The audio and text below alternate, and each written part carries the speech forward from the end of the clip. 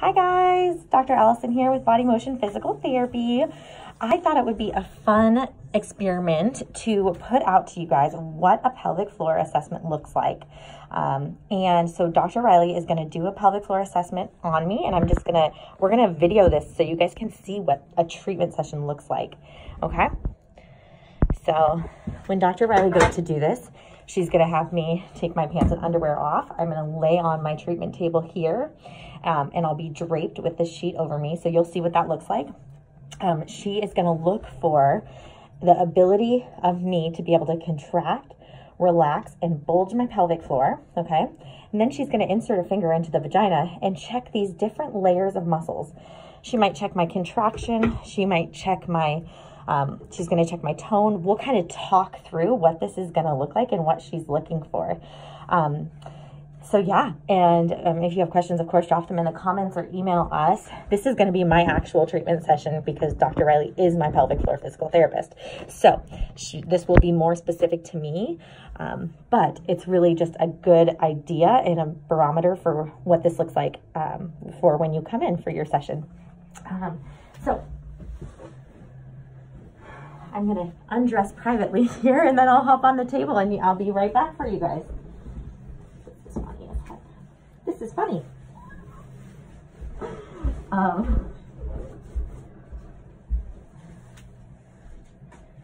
Great. So I'm gonna lay down here. Excellent. We don't usually make our patients wear face shields. Hi guys. We have Dr. Riley here. I'm just grabbing some gloves and some lubricant here to get started. Dr. Allison, do you want me to move the sun out of your eyes? Is it okay? I'm actually loving it right now. Okay, wonderful. Yeah. Soak it up while you can. Exactly.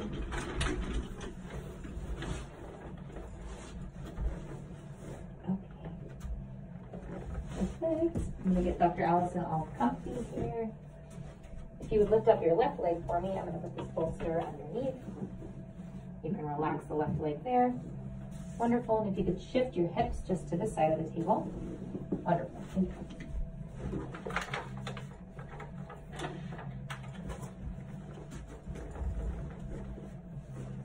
Okay.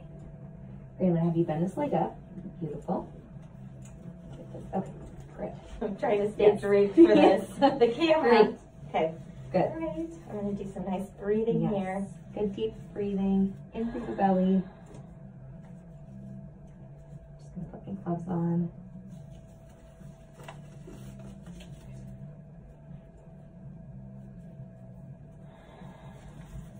Beautiful, beautiful breathing. Okay, Dr. Allison, so before we do the internal assessment of the pelvic floor, I'm just gonna check externally. Okay, is that all right? Yep. Okay, thank you. So I'm gonna lift the sheet. Okay, and then I'm gonna ask you if you could do what you think a Kegel is, or a contraction. Great, and then relax for me. Ooh, I got my inner thighs going. Yes, there. I know. Okay. Gotta relax. Let me try that again. Whole body. Okay. Now do a Kegel for me. Good, and relax. Awesome. And then if you could bear down or fart, and that's totally okay if you do, because that's what I'm asking you to do. Good, and relax. Okay, awesome. Thank you. Okay. So to start here, I'm going to come to the first layer of your pelvic floor, and you're going to feel me spread your labia and insert my finger. It might be a little chilly just because the lubricant's a little cold, okay? Thank you. Okay, you're going to feel me spread here. Just focus on your breathing. Okay. And I'm just going to that first layer. There you go. Good. Let me drape you here. Good. I want you to totally relax your whole body. I'll take your leg for you. Good, thank you. One important thing that you guys should know, and you know, as I'm the patient here, Dr. Riley is my therapist, so she's treated me many, many times. But one of the things we always say is, we say if at any point you are uncomfortable or you just feel like stopping for the day, we stop. We can end it wherever you want. You know, some days you might not be up for pelvic floor treatment, and that's totally okay. How are you feeling with this muscle right now? Yeah, so I'm having some definite burning here. Okay. But it's almost like a relief as well. Okay, great. Let me know when that feeling starts to fade. Okay. It's definitely faded. Wonderful. Okay. Keep that nice breathing going. I'm gonna move my finger and assess another one of the muscles over here.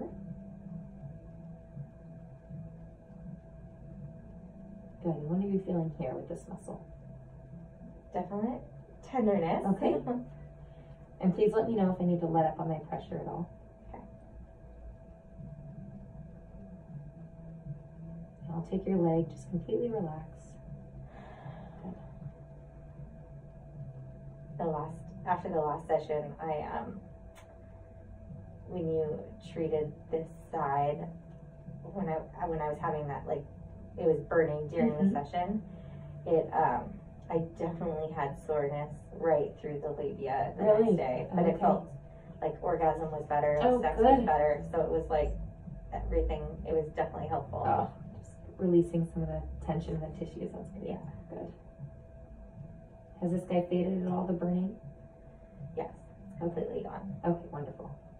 I'm just gonna move up here. Assess this guy. How are you doing up here? Good. At the top. Yeah. Feel okay? Feels good. Awesome. Yeah, that's referring for me across, like, up to kind of my right hip a bit. Okay. Okay. And to my pubic bone. Perfect.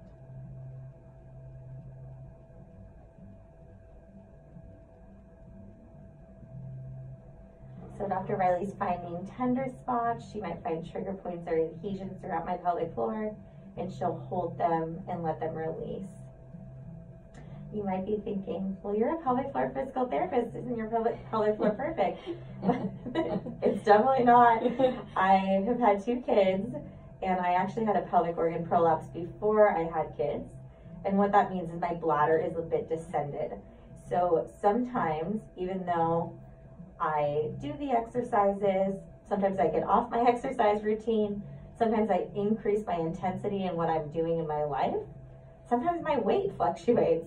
This all affects my prolapse and my symptoms that I get with my prolapse, which can be discomfort with deep thrusting in intercourse, and sometimes I'll get occasional incontinence when my symptoms of my prolapse are increased, or I'll feel pressure. And so I have to get tune-ups of my pelvic floor just so I feel better. And you can treat yourself, but it never really works the same as when someone else is identifying the issues and helping you work through these trigger points and adhesions. My babies are 5 and 3, and so my scar tissue has resolved pretty much. You don't really feel much scar tissue. Not too much scar tissue. Yeah, but it's just still like balancing the muscle tissue and all that good stuff.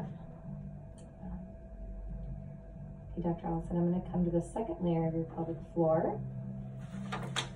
Is that still recording? Okay. Yes. You can see the numbers going? Yes. Okay. Great. Yes. Okay, so take a deep breath for me here. I'm just going to come to the second layer. Okay. Good. Apply a little pressure downwards. You let me know what you're feeling. I don't feel anything there. Okay, great.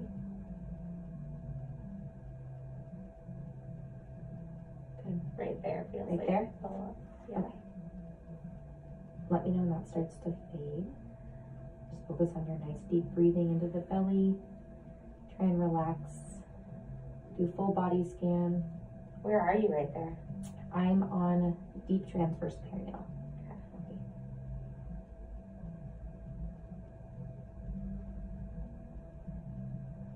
See, and it's hard to identify even as I lay here what specific muscles are being palpated and released, so that's funny. I definitely thought you were in 3rd layer. Oh, yeah. That's funny. That's funny. But now I can kind of, now that you've said that, I'm like, okay, I'm there. I know, hard to feel it on ourselves. Yeah.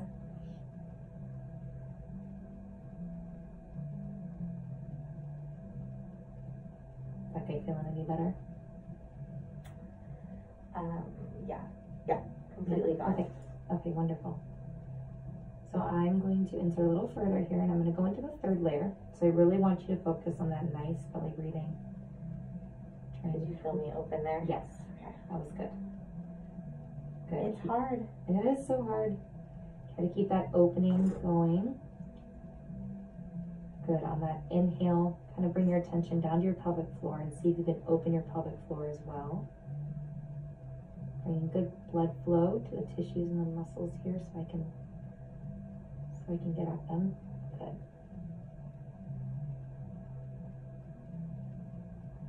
Okay. I'm right on your coccygeus muscle. How's that guy feeling? It's crazy. It's pulling on my bladder. Is it? Oh, Yeah. okay. Okay, I'm just gonna hang out. You just keep breathing. Good. Unclench your whole body. Okay. Relax your butt. Relax your inner thighs. Good. Good.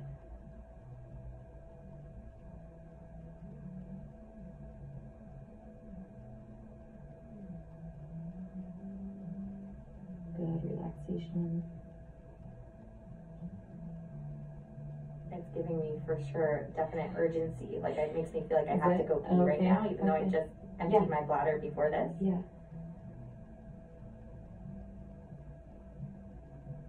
So these can be common referral patterns for which patients or anyone can be experiencing. So that's why a lot of like urge incontinence. So if you always have to go to the bathroom or you go more frequently than like 8 to 10 times a day, and oh my goodness, it's so intense. But it's in a good way. Okay. Like it's not painful. It's just that urge. It's reproducing that symptom.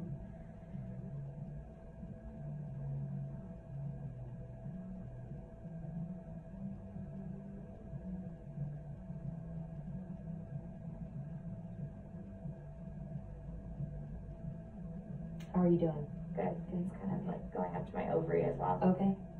Coming up the front of your hips, front of your abdomen.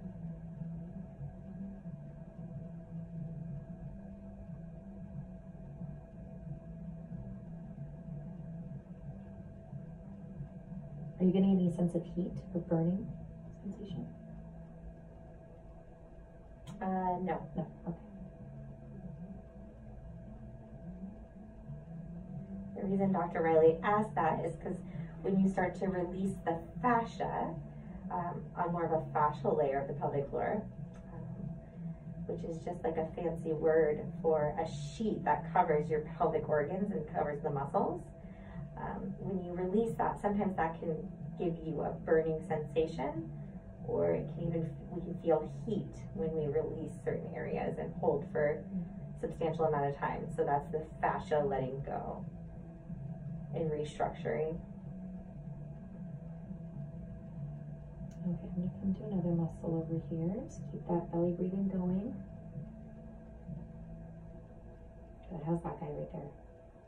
Tender. Tender? Okay. Really tender. I'm just going to hang out. You focus on your breathing and bringing air down into that pelvis. Good. Relaxing your pelvic floor. I wonder why this side is so Interesting. What am I doing?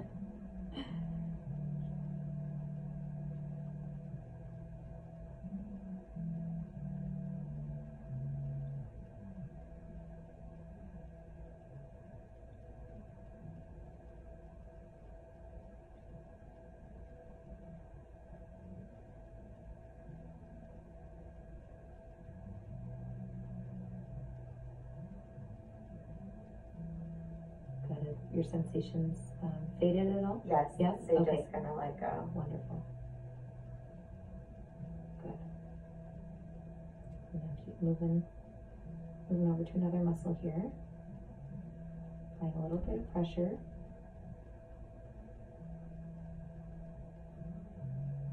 How are you doing with that guy? I mean, it's intense, Okay. but it's good. Okay. Any referral pain elsewhere?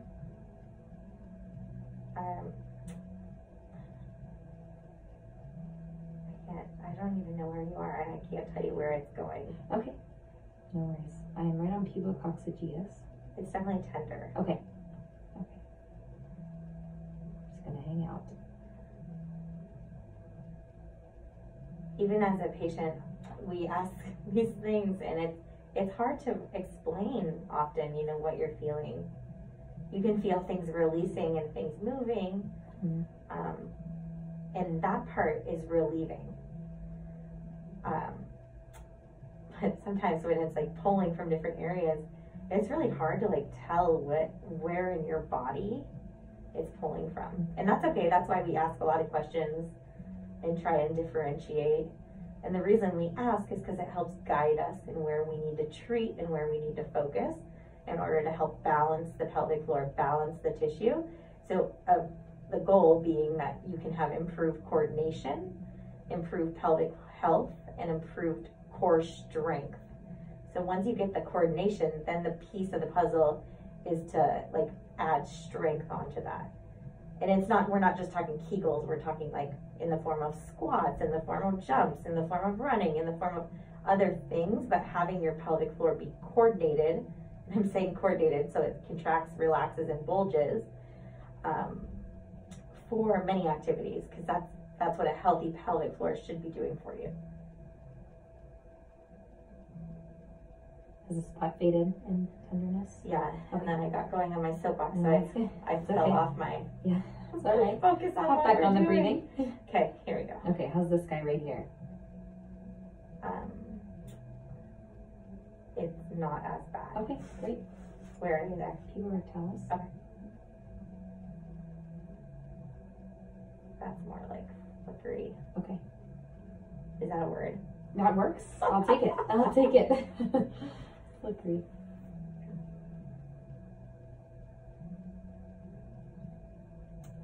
Okay, good breathing. And then the last muscle I'm going to check over here is one that attaches to the outside of your hip. So you're going to feel me kind of turn my hand here, and I want you to really focus on that breathing, trying to relax the pelvic floor. Good. It's a muscle that sits up on the wall of your pelvic floor. Good. Good. And to check that I'm on it, if you could push out into my hand out here. So tender. Oh gosh, yeah. Good. Is it okay right there? Yeah, yeah. Okay. I'll just hang out. You just work on your breathing. I swear the last time you checked my operator, it wasn't this sore. Yeah, I know. Have you been overusing this right side a little bit? Absolutely.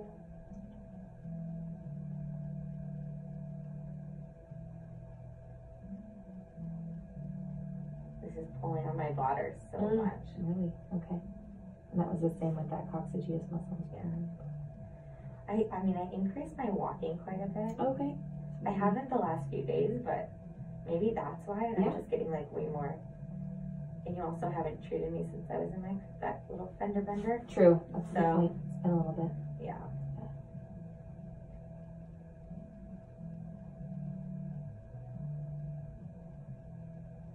How's that spot doing? It's like pulling all Oh, over. okay. Right up the front Mm-hmm. of your pubic bone. I'm gonna try and relax here. Yes, good.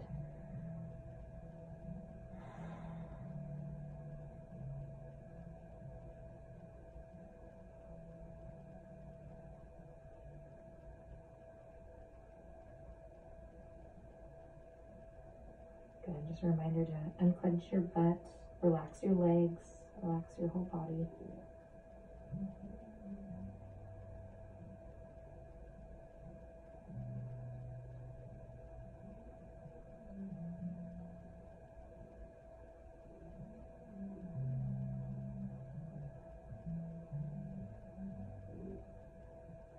I'm going to check another point on the same muscle. Is that guy just as tender? Yeah. Okay. Okay. Let me know if I need to back off on my No, it's pressure. good. Okay. That one's less bladder referral, but Okay. still like really tender. Okay.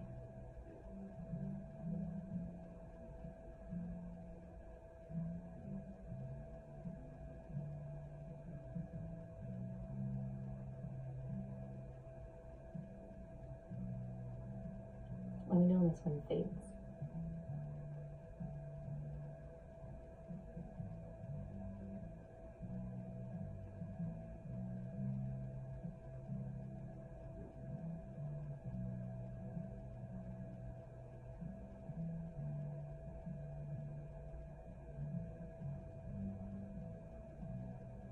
It's not really going in there. Okay.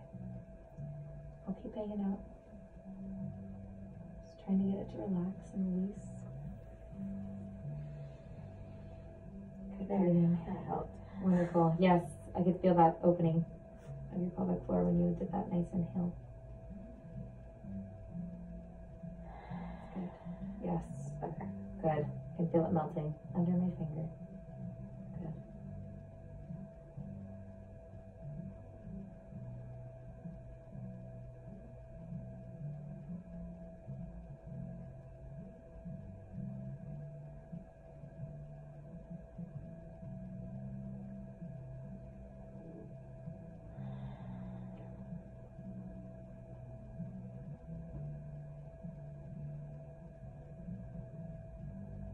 Okay.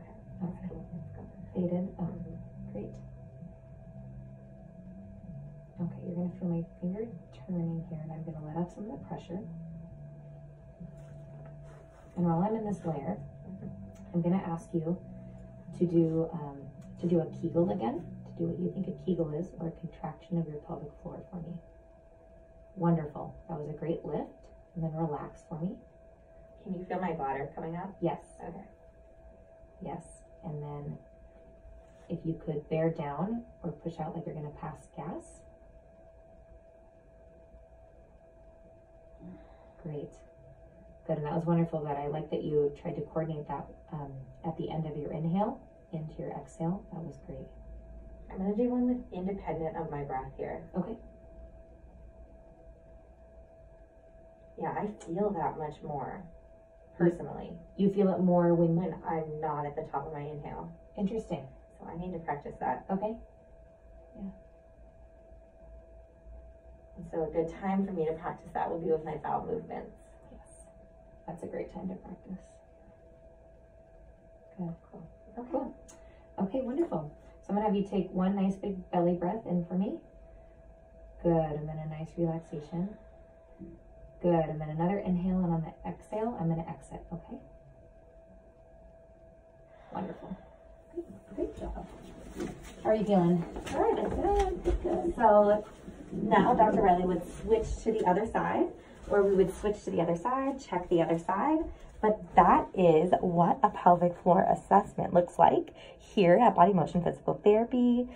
Occasionally we're checking for different things and different sensations. So our words change and the feedback from patients changes. I tried to give you guys some of exactly what I was feeling. So everyone's going to have a different experience with that.